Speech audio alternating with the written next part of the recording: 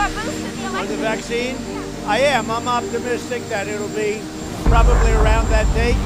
I believe we'll have the vaccine before the end of the year, certainly, but around that date, yes, I think so. U.S. President Donald Trump on Thursday laid out an aggressive timetable for a coronavirus vaccine, saying it was possible that there could be a safe and effective vaccine around the November 3rd election, a forecast more optimistic than anything suggested by his own